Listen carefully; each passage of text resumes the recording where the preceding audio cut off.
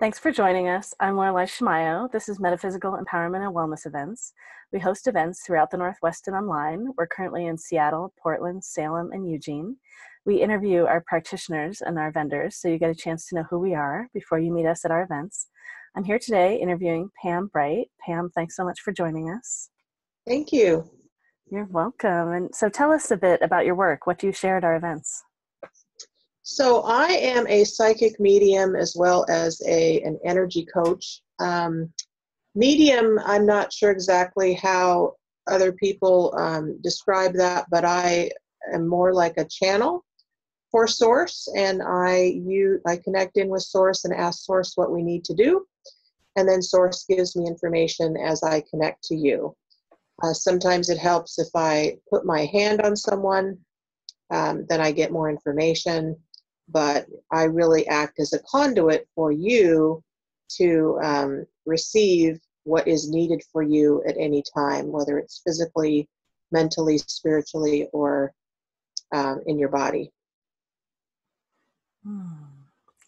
And how did you get started doing this work? I am a massage therapist for 25 years, and I was told early on that I'm also an energy worker, and found out that Reiki is the place to start with that. And so I started doing Reiki with folks and toning over them as I was massaging them, and that led to really opening spiritually and helping people understand who they are on a soul level, and started teaching and helping people to feel better in their bodies and in their emotions.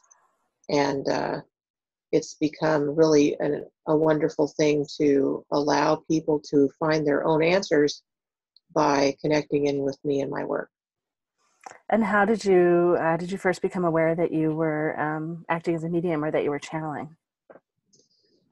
Probably the very first psychic fair that I ever did. I started receiving information that was not in the book that I was using for tarot cards, and realized that I was getting information that wasn't there. I started asking questions from other psychics, what's going on, and they said, oh, you're opening to your gifts.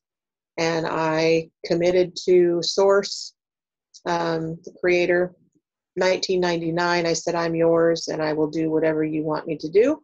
Just keep me safe and keep my family taken care of, and I will do whatever you need. And from there, I just blossomed and was given all kinds of people to assist me, teachers. And the more that I committed to that, the more that I was able to open to who I am. Great. And do people come to you with specific types of topics, or how do sessions typically begin with you? Often people are in transition. They are starting a new job. They're having trouble in their bodies. They're moving. They're ending a relationship, starting a relationship. Something around transition, I found, is kind of my thing.